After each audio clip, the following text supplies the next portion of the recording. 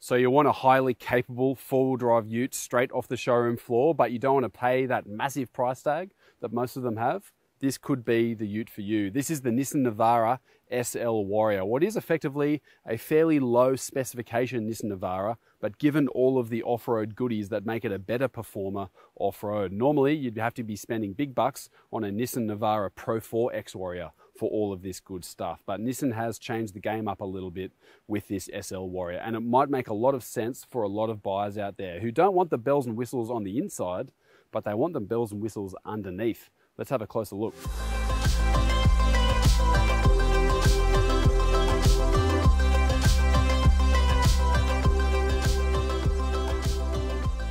The Nissan Navara SL Warrior is priced from $58,000 when equipped with a 6-speed manual transmission, or $60,500 with a 7-speed automatic gearbox like we have here. This pins it at around $10,000 more than a regular Navara SL. So, what do you get for your money? One of the big ticket items you get with this SL Warrior is up front, and that is a bull bar. In comparison to the Pro 4X Warrior, which is more of a, what you might call a Sahara style bar, this has the hoops on board. And I've noticed that this is really snugly wrapped around and designed around the car. That's good for aesthetics, I suppose. It definitely follows the contours of the Navara, and I think this is a good looking ute. But it has to be said that there isn't a lot of clearance here in terms of hitting a kangaroo or something like that on the road. If you're going to be road touring and that sort of thing, there isn't going to be much room for this to stop before it starts to go back into the car. That's just a little detail worth noting. And it's also worth noting that the radiator in this Navara isn't right here, right behind the bull bar. It's actually more like about here. So the cooling pack isn't exactly right in the firing line, but you might get some cosmetic damage if you do hit something decent. But it's good to see really good off-road clearance with this bull bar. You've also got a light bar here, and the bull bar does extend down into a pretty solid bash plate here. It's not bright red like the Pro 4X Warrior. That's all right, doesn't make too much of a difference. It doesn't go faster, even though it's not red in this case. And it's a pretty solid piece of steel as well, which is good to see for off-road protection. Now, the other big ticket item here is the wheels and tyres. Obviously, a lot of people will put aftermarket wheels and tyres on their own vehicle if they're heading off-road, but you've got a pretty good setup here off the showroom floor. This is a Cooper Discoverer AT3 all-terrain tyre. They're not a super aggressive all-terrain tyre, but one of the things I really like about it is that they're a light truck construction, and they're a pretty good size as well. So they're solid through the carcass, they're a bit more puncture resistant, and they do offer better grip off-road, and they're still pretty well composed on-road as well. So it's a nice compromise. And these tyres are mounted onto a uniquely designed 17-inch wheel here. This is black because black is all the rage at the moment. These ones are a little bit brown and muddy at the moment, forgive me for that.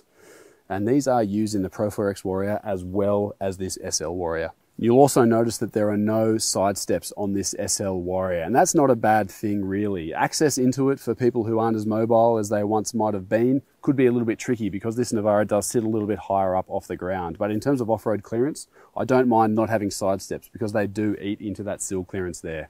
Although it's worth noting, if you do start hitting the sills in this case, you're going to be doing damage straight away. So you have to watch out for that sort of thing. And there's a few more details to cover off around the back, including the suspension, which is a big one. So let's have a look. One thing that you might not have noticed, or maybe you did, is the redesigned tow bar on this Warrior. That's for a couple of reasons. Firstly, they want to fit a larger spare tyre under the back here. That's an underslung spare. It's a full-size spare as well. They haven't scrimped in that regard, which is good to see. And this tow bar also offers a bit of extra off-road ground clearance at the back here, which is good to see. Now, the big ticket item, I did say the bull bar was a big ticket, but I think the suspension is also a very big ticket item in this regard. It's a little bit tricky to see. You do need to get down and underneath a little bit, but Nissan has used Premcar to replace the springs and the shock absorbers on this Navara SL Warrior, and it is the same as the Pro 4X Warrior, and it adds a very different driving dynamic to this Navara overall. The springs are a progressive rate, they're lifted up, they're a little bit softer overall than the standard Navara, and the shock absorbers have been tuned specifically for this application by Premcar, and they're a bigger shock absorber as well, so they're a bit more durable for hard off-road usage. And one final point is that the bump stops have changed as well. So this is almost a little bit like a Ranger Raptor, but not to the same extent. Those bump stops do help this thing add a little bit more compliance when it's working really hard off-road. It doesn't have the really fancy off-road suspension. This is more of a standard aftermarket setup almost, but it is tuned really well. But this does perform quite well, as we will find out a bit later. The Warrior's treatment doesn't affect the Navara's 3.5 tonne braked towing capacity, and this SL Warrior maintains a payload of just over 1 tonne. SL spec means that this Navara does away with some of the fancier trinkets that a more expensive Pro 4X model enjoys. Here we've got vinyl floors, cloth seats with manual adjustment, halogen headlights, no keyless entry or push button start, and no sports bar in the tub. The SL Warrior also misses out on extra tech like a 360-degree camera, some active safety technology, and a few other details. And if you want the full rundown of specifications, head over to Drive.com.au. So here's the interior of the Navara SL Warrior. As you would expect, this isn't a place with lashings of leather and electric adjustment and all of that sort of thing. This is a fairly basic grade four-wheel drive ute, but for mine, this does the job pretty well, and it's not really that far behind other more expensive grades of Navara. So some things you don't have here, you don't have electric adjustment, and you don't have any sort of seat heating or leather trimming or anything like that. These seats, cloth, basic and manual, but like other Navaras, this is ergonomically a little bit flawed, and it's a hint that this is a relatively old ute in the segment. There's no reach adjustment in the steering column, only tilt, and the amount of adjustment available in this driver's seat is a little bit on the low side for my liking. The seat position just feels a bit high. You can't drop it down as much as you might like, and there's not a whole lot of under thigh support either. You do get comfortable when you're driving this car, and you don't tend to notice it after long drives, but it's definitely a little bit behind the game in that respect in comparison to other utes. One thing that is good in this ute though is the infotainment display. This is a new system that Nissan put in the Navara not too long ago. You don't get the 360 camera, you don't get digital radio, you don't get navigation either in this system, but you do get Apple CarPlay and Android Auto and an operating system that is fast to load, fast to react, and nice and easy to use. So that is a plus for me. Manual air conditioning controls. Yes, this is a basic ute, but hey, they do the job just fine. And then in terms of storage, you've got a spot here and a spot here on the side as well for small stuff, maybe change or a wallet, something like that. 2 cup holders and a small center console here. But inside, it's not really that good for storage. It is quite small, but you've got a USB-C, USB and 12-volt power outlet there. So that's almost your power hub for in this car, and it's backed up with a 12-volt and a USB up the front there, plus an auxiliary audio input. Maybe you're going to bring your iPod along or something like that on the next road trip. But this ute does the job pretty well. I do like rubber flooring in a four-wheel drive ute, especially one like this Navara that's going to be going off-road. This thing is going to get muddy and dirty and all that sort of thing, and that's a lot easier to keep clean and well maintained in comparison to carpet. The second row of the Navara SL Warrior is mostly on par with the rest of the segment for space and comfort. There are air vents in the back here, but no USB power outlets in this specification. And in keeping with the Warrior's ready for action mentality, the tub is fitted out with a standard drop-in tub liner. Although there is no power outlets here, and that sliding tie-down rail in more expensive variants is missing here as well. Under the bonnet is the same 2.3 litre 4-cylinder turbo diesel engine, which uses 2 sequential turbochargers to make 140 kilowatts and 450 newton meters. That runs through a 7-speed automatic gearbox and low-range transfer case. The four-wheel drive system is part-time, and that rear differential has a locker. One of the major advantages you get with this Navara in terms of the suspension setup is the fact that it's been tuned and calibrated specifically for this Navara by a bunch of people called Premcar in Australia. And Premcar happen to know what they're doing when it comes to things like suspension and chassis tuning. So things like a suspension lift, bigger dampers, all that sort of thing, bigger tyres, that all helps for general off-road capability. If you've got more ground clearance, you've got more grip, you can go more places. But there's another advantage here that is really important, I think, for this Navara, and it's just about its decorum and the way it travels across dirt roads, rough surfaces, anything other than a smooth highway. It's got a better feel and a better nature to it than a normal Navara does, and I think that's a really important point to make. If you're buying a four-wheel drive ute and you want to go out into the rural areas of Australia, you want to drive up and down dirt roads, you want to do some hard off-roading, but you want to just cover long Ks and do it comfortably, or maybe you just live in a place where the roads are rubbish and you're always driving on unsealed surfaces or rough surfaces. This has a really big advantage over a normal Navara. It's got a nice feel through the steering, it handles bumps nicely. It's just a lot better overall, to be honest. And it's a bit of a shame that this Navara is nearing the end of the road and it's only just now getting to its best position overall. It would have been great if we actually had this back in 2015 when the Navara first launched. The 2.3 litre twin turbo diesel, it's a good operator. It feels punchy and torquey, fairly responsive off the mark, and it gives decent performance. And it's matched well to this 7-speed automatic gearbox, which is good most of the time. You do get some funny things happening off-road, and we'll get to some off-road performance a little bit later when we put this Navara to the test. And I'll see what this engine is like as well. From previous experiences, we know that it does start to feel a little bit breathless on the highway under heavy loads. If you're towing or trying to overtake up a hill, something like that, it does feel perhaps not as powerful or torquey as some of the others in the segment, but for the most part, it's a good powertrain.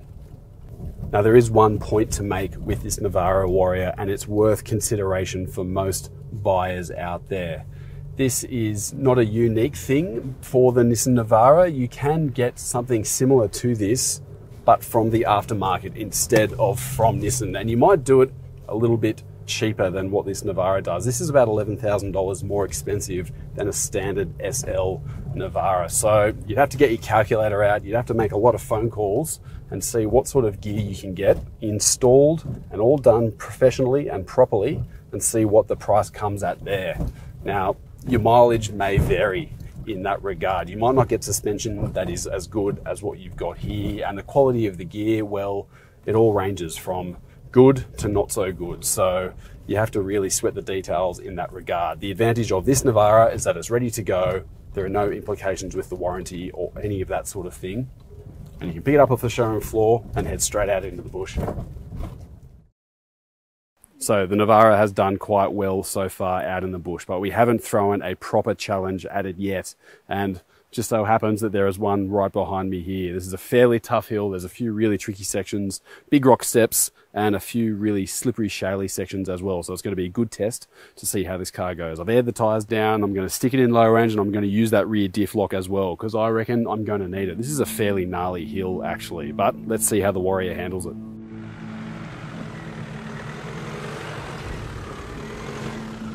The advantages of the Warrior here are quite plain to see. A 40mm suspension lift, which is coupled with larger diameter tyres for even more ground clearance, gives you a lot of room to play with in this sort of terrain. And the bull bar and tow bar also offer better angles for rock steps like these ones.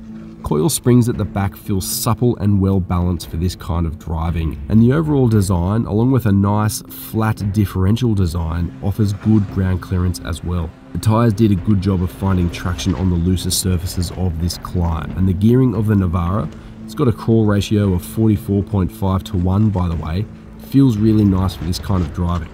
Although the transmission calibration, which doesn't let you select first gear in low range without coming to a complete stop, does get a bit infuriating after a while.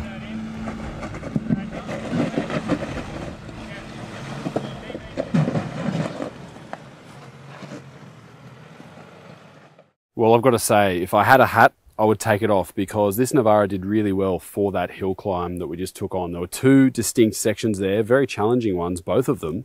That first one, I thought, yeah, it had a pretty good chance to do it, and it just walked it up quite easily, actually. I thought we might have had to adjust our lines a little bit, adjust our throttle and that sort of thing, but it made it up quite easily. This second one here, even more challenging again.